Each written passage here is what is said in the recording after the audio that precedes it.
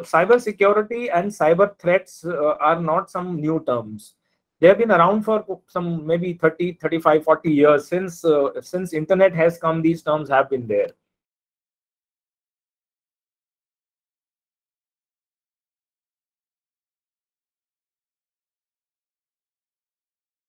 During the pandemic, there are only two things that grew exponentially. One was the number of COVID cases in the country. Obviously, each day we would see the graph going up. And the other thing that grew exponentially was the rate of cybercrime globally and specifically in India.